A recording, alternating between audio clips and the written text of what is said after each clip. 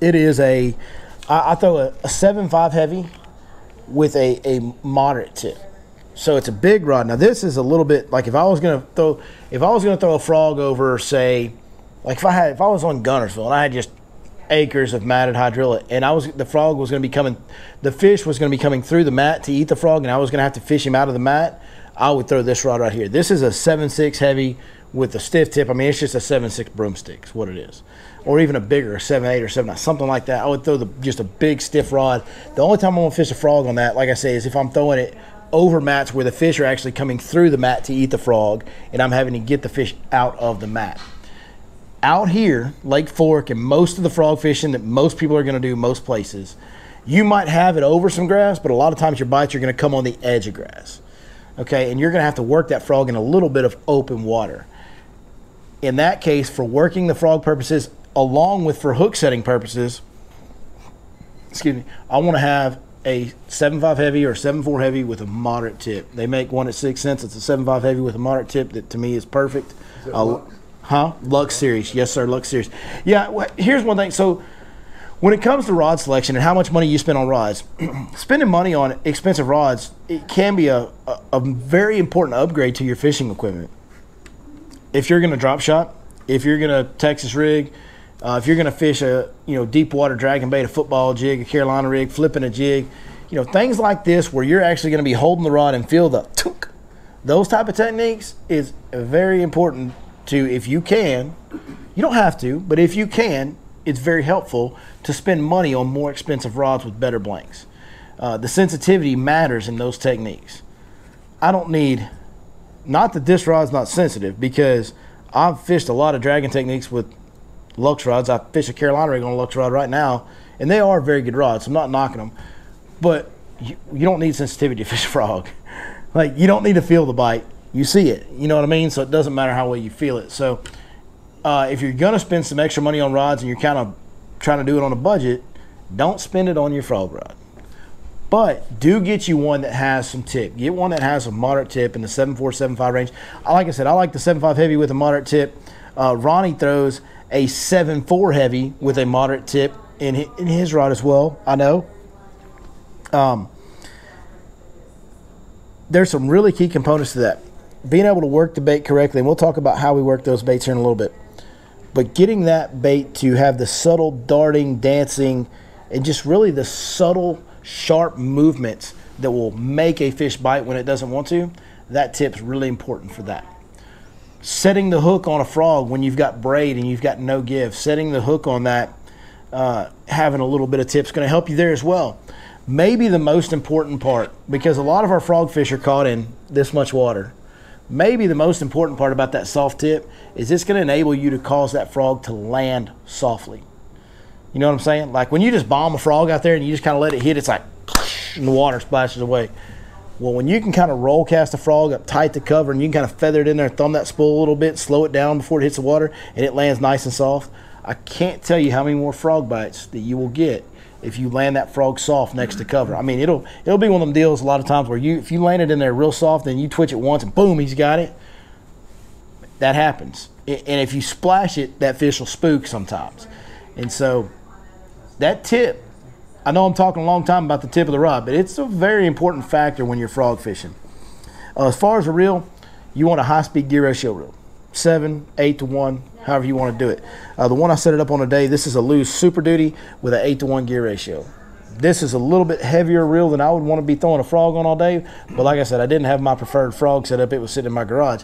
I like to throw it on a Team Lew's light speed spool. It's a new reel they came out with this year that is probably, no exaggeration, I fished a lot of Lew's reels. It's probably my favorite reel I've ever fished of any brand ever. The Team Lew's Light Speed Spool, L-I-T-E. It's a silver reel with some gold trim, cork handles. It just casts, and every customer, everybody that's put it in their hands, every one of them to a T has commented like, man, this thing throws it, like it can cast it. I've been using that on my frog rod. I've been using that on some of my swim bait rods. It's a really, really good reel. Line, I use 50-pound braid. Now, a lot of guys will tell you to use 65. For me personally, 65 is overkill. Like, I don't have a problem breaking off on 50-pound braid. Like, I just don't. And some guys say that they do. I think that their guides are nicking up their braid or something. They got like a cut in it. You know what I mean? Like, I really think they do have like damaged guides or soft guides that are getting grooves in them that are nicking their braid. Because I've never had a problem. I use the regular cheap Power Pro 50-pound braid. It's like well rope, man. I've never had any issues breaking off on it. So to me, 65 seems like overkill. 50 in the wind can be a little bit easier to throw and cast than 65 is. And 50 will actually cut grass better. This is kind of a misconception about braid. People say braid cuts grass. It does cut grass. But the smaller your braid is, the thinner your diameter, the better it will actually cut the grass. Now, you go getting down in 30 and 20-pound braid, you can have some break-offs on big fish and heavy vegetation. But the smaller your braid diameter is, so the smaller your pound test is, the smaller your diameter will be, it will cut through the grass better. It's like, if you've got a wedge, it's kind of hard to cut something. But if you got a little knife, it'll slice through something, right? So the thinner the diameter, the easier it cuts the grass. So 50 to me seems to be the right number. That's the line that I use. As far as, I think probably what you guys probably are going to get the most out of or want to hear the most, or I think this would be what it is how to work the frog to make them bite. There's a lot of different ways to fish a frog. The frog that I'm using now is this 6th Sense Vega frog. It's new to this year. I'll pass a couple of these packages around, let y'all look at them. This frog has been really, really good. I had a prototype in my hands for a long time. It's been very much anticipated by a lot of people that follow 6th Sense. It took a long time for it to get here. That's a brand new one out of the box right there. Yeah, I knew that was coming. Well, I knew that was coming. But if you take a look at that frog, and David, you can kind of show some of this stuff off to the camera. The hook sits further back on the body than what you're used to seeing on most of your frogs. It's got a longer hook on it. The body's very soft. So between that hook positioning and the body being soft, the hookup ratio is tremendous on this frog. It has a little weight on the belly where the hook splits. That helps that frog pivot and walk. And the body is also a little bit longer and thinner than most of your other popping frogs, which also, again, having that longer body helps it walk. It's got a V-shaped bottom. All this stuff is designed to make it walk.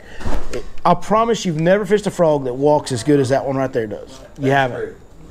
It'll just turn on a dime. With the easiest twitch, it'll turn on a dime. Now, it's also got a popping mouth, so you can pop it and spit water depending on how you fish it.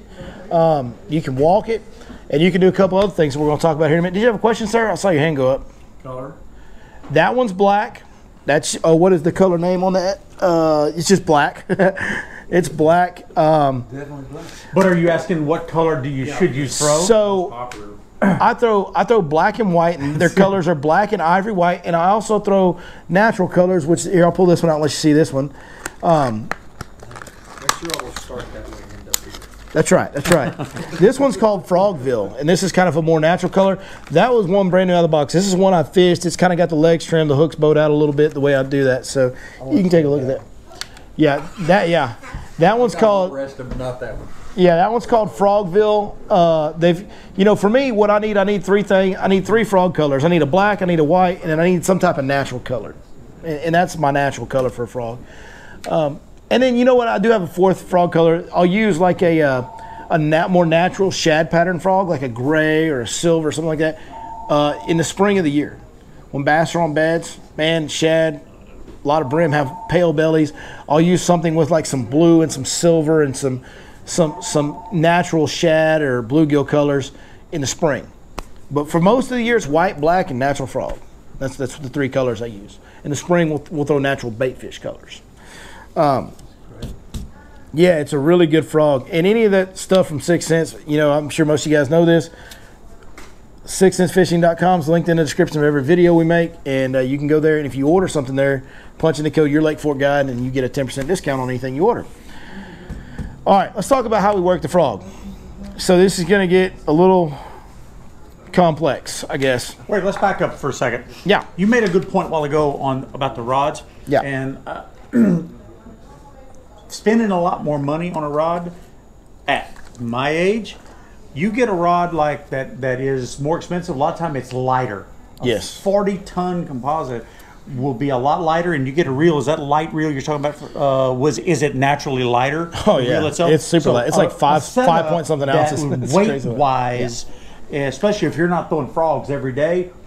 Well, that elbow and that wrist will be taxed severely when you're working those things. So if you've got a rig like that that is naturally weighs less ounces than say a heavier rod, at the end of the day you're going to be way more thankful. If you're having to live with a frog bite, having a lot of hookups and things are blowing up, and I mean, you'll be thanking yourself for getting it. 100% for sure. This is actually my punching setup, and the reason why is this reel is a little bit heavier, but this reel has oversized gears, oversized handles, which is great for punching. That's what I want for punching, and when you're punching, you're just flipping like this. You're not making big casts, you're not working it, you're just doing this and holding it, doing this, and you're not doing a lot, so you can afford to use a little bit heavier gear. But what David's saying, having that light reel, having that light rod, which the Lux rods are very light, and the 7.5 that I use is even a little bit lighter than the 7.6 heavy, and then having that super light reel, that Team Lose Light weighs, I want to say it's 5.7 ounces. It's one of the lightest reels on the market. Really, really good. Yeah, that's important. When you're working a bait like this, like when you're fishing a jerk bait, or you're fishing a topwater walking bait, or frog, anything that you're doing this with, if that reel is heavy at all, you're going to be hurting. Absolutely hurting. So, yep. All right, retrieves.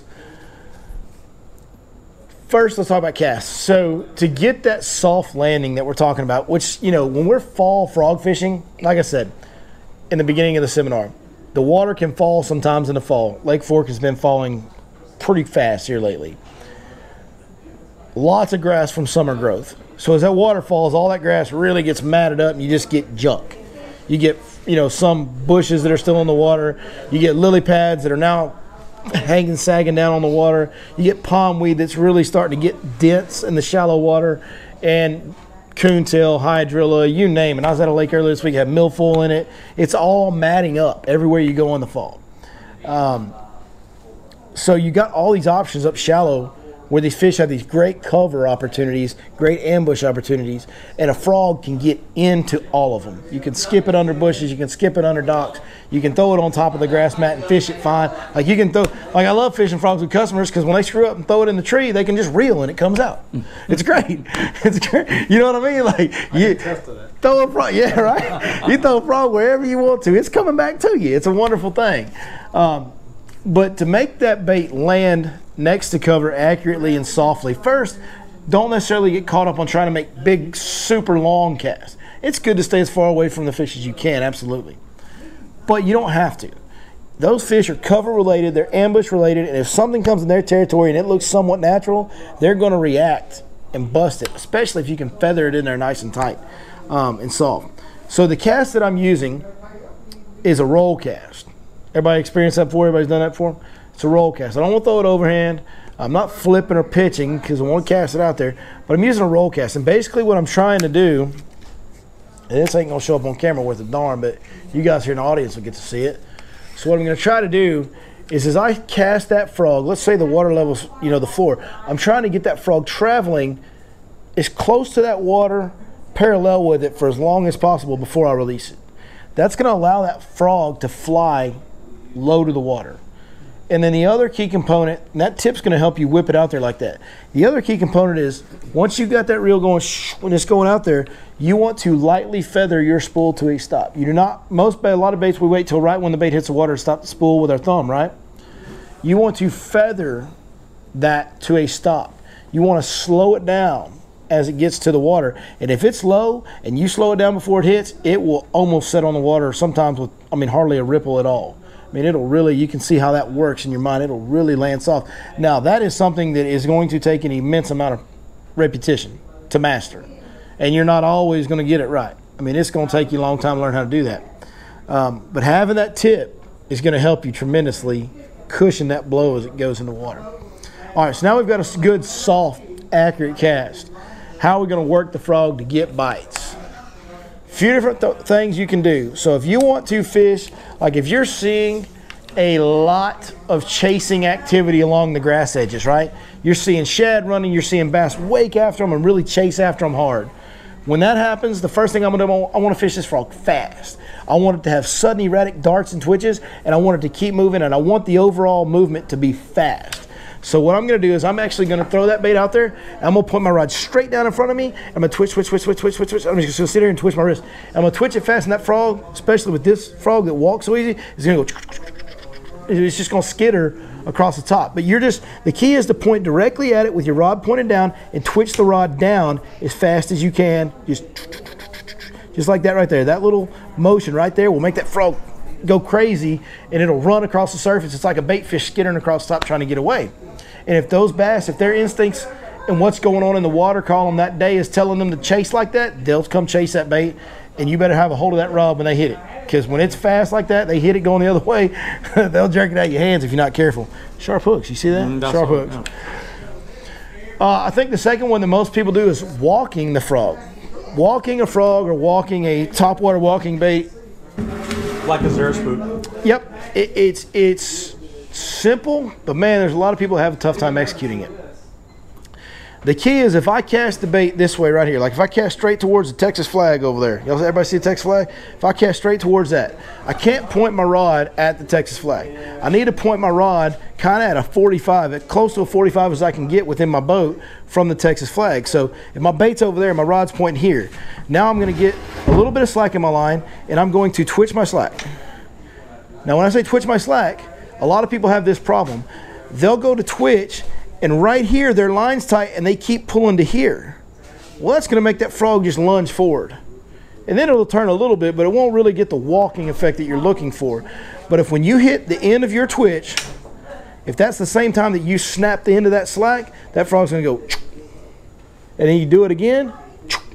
And one thing you'll notice, the rod butt is hitting my forearm. Y'all see that? So I'm going to stand there in the boat, and I can't get as quite a sharp angle down as I can because I got a floor here. But I'm going to sit there like this.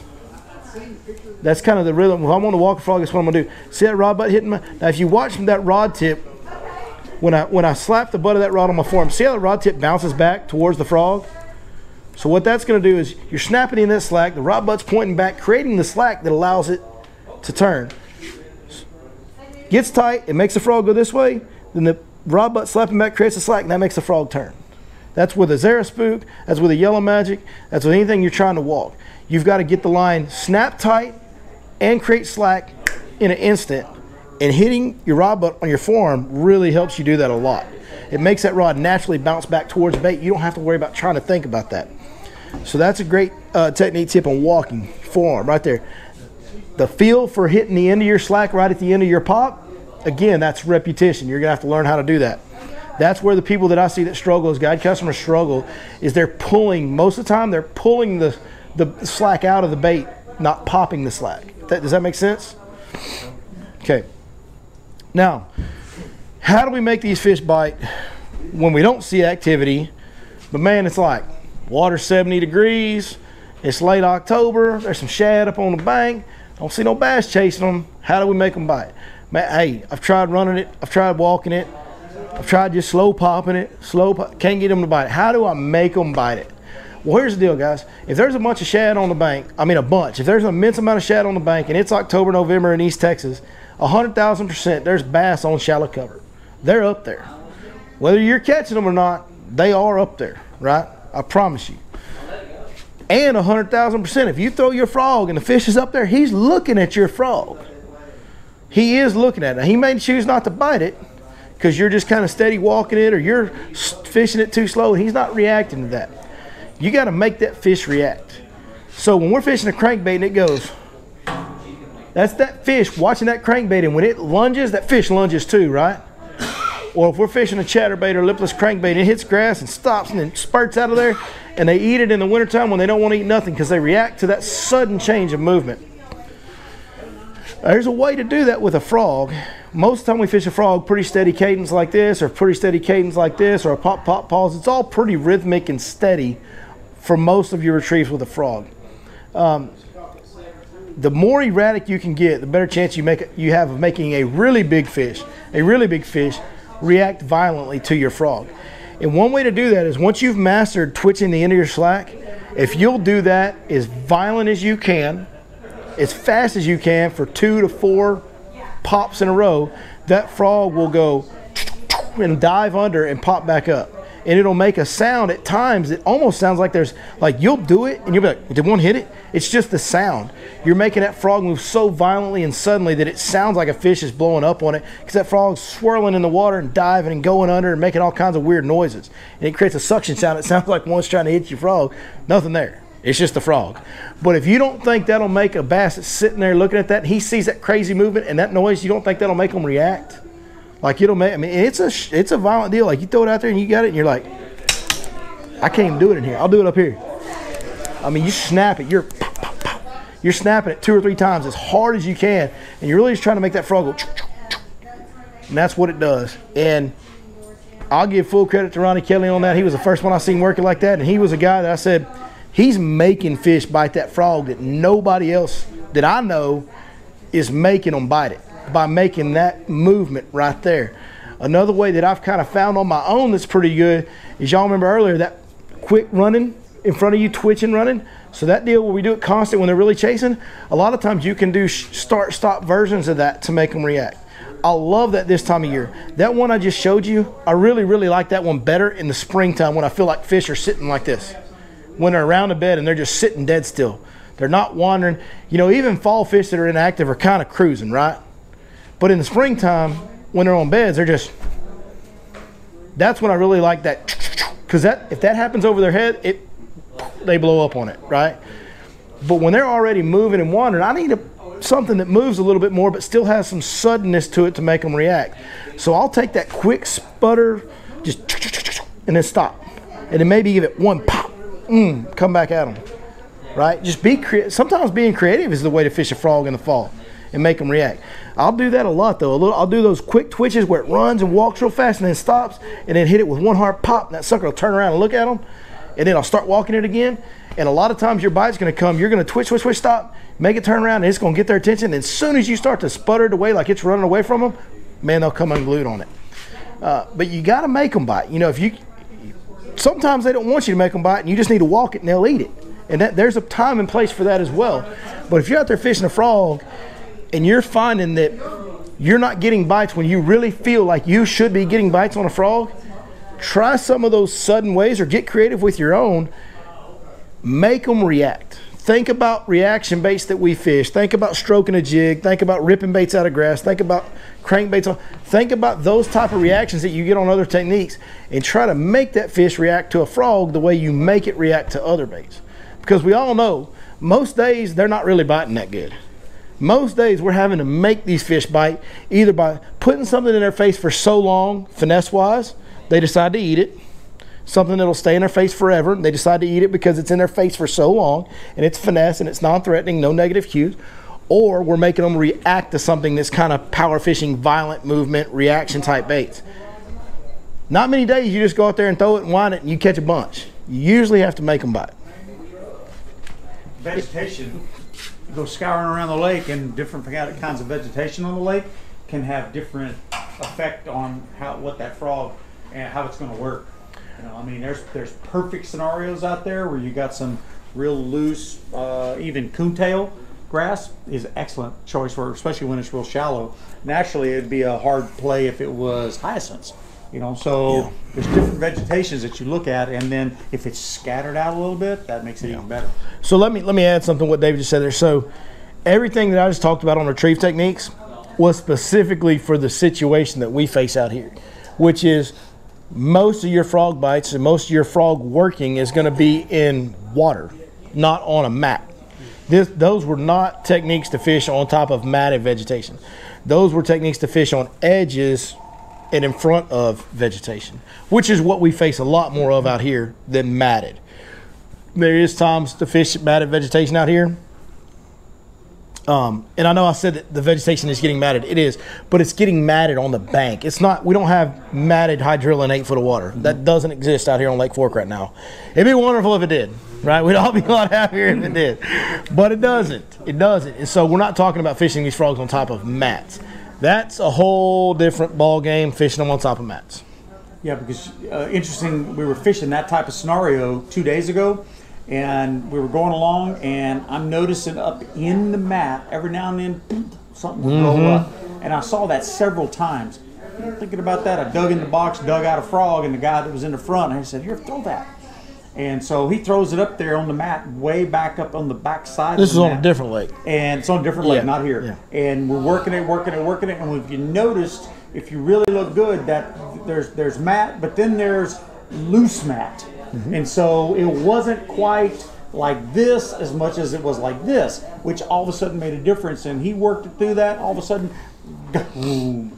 And he ended up having several bites because those fish were chasing, and we noticed it. I noticed it as I looked down the line. And next thing you know, on a corner, and it was a corner, he throws that thing up there, and a 5-pounder just absolutely destroyed it. And he had that thing pinned in that. And then it comes back to the rod that he's talking about. He needed every bit of that telephone post to get that thing started. Yeah, when you're throwing in mats, you need that big rod. It didn't come back. I mean, the frog didn't come out of his mouth either. And when he got it up to the boat, I mean, I was picking stuff off of it, trying to get it out of there just so we could dig the fish. Unwrapping Christmas presents. Unwrapping Christmas. That's right. Yeah. Okay. Yeah. I'll tell you guys one key tip, probably the most important tip for fishing a frog on true matted vegetation. Gunnersville. Some of Lake Welsh was where he's talking about. Like some of these lakes that get the real matted hydrilla at 8, 10, 12 foot of water or deeper. When you see those mats in the summertime, they'll start to develop that cheese on it. You know what I'm talking about? You'll get that half-inch thick layer of slime, frothy, thick, slimy stuff. Wherever it develops that cheese, right, that's where you fish the frog when it has the cheese on it. Because what happens is that cheese blocks out 100% of the sunlight. And underneath is where that mat opens up, underneath that cheese. And those brim love to come up and eat that algae and off that slime. That is actually, as the hydrilla grows up and becomes a mat, it lays over. The top layer of that hydrilla that can no longer continue to grow up because there's no more water will die from the heat in the summer. That's when you get it, is in the summertime. That is dead hydrilla. That slime, that cheese, it's dead hydrilla. And as it dies and starts to decompose back in the water, it thins the grass underneath it and the brim come up there and eat off of it. And those bass are sitting there looking at that at the top of that mat. When that brim's up there munching on that cheese at the top of that mat, that bass, what David's seen in that mat, boom, they're eating a brim off the top of that mat. That's what they're doing. And so you want to fish your frog wherever you see that cheese, or wherever, when you get into the fall and the rain starts knocking that cheese off there where the mat's thinned out, that's really where you want to fish that frog in that mat more than anywhere, because that's where those brim have been eating that algae in that area of the mat. And the weird thing about the frog, I'm telling you how the way it works, we're back there the next day in that same area, and I'm watching as we're going along. Not a single motion, one. And yeah, but that was a sunny day versus a cloudy day. Yeah, exactly. They pulled out of the mat on the cloudy day. Yeah, exactly. Yeah. And that's exactly what it was. Yep. And we had it out, and he was throwing it, and he had two little ones go after it, and that was it. You know, so what a difference it makes. Sunny days are. Yeah, for matted stuff, the sunny days is the deal. Sunny days is the deal. 100%. Sunny days are the deal if you're fishing matted. Truly, like underneath matted, if you're fishing underneath the mats, the sun is really important. I don't remember having very many good days on deep matted vegetation when it was cloudy. Any other questions on anything?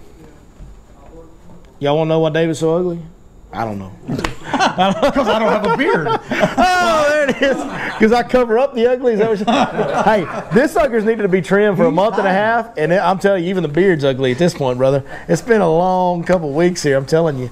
Hey, man, thank you guys so much. We see Officer Nick, one of our local law enforcement guys. We sure appreciate him stopping by. He does quite often, and got to meet a couple of guys. I know one of them that I've seen his name on the comments on most of the stuff for a long time, and got to meet him tonight for the first time, so that was great. I appreciate you coming out, Mr. Phelps, and it was great to meet your friend as well.